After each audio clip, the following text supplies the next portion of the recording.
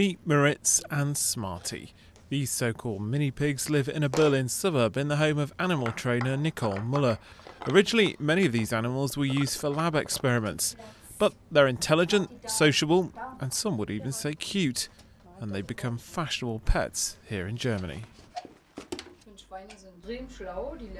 I find these pigs to be extremely clever. Unlike dogs, they soon learn how to keep clean. However, the pigs need a lot of care, and unfortunately for some owners, they don't stay small and cuddly forever.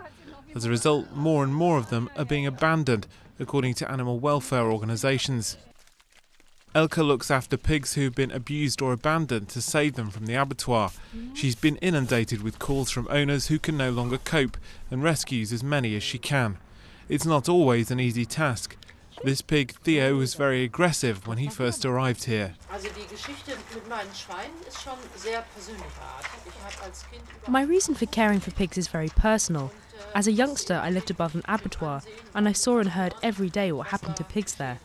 Mini pigs are a fashion fad in Germany, and unfortunately, many people are badly informed and have to get rid of their pigs.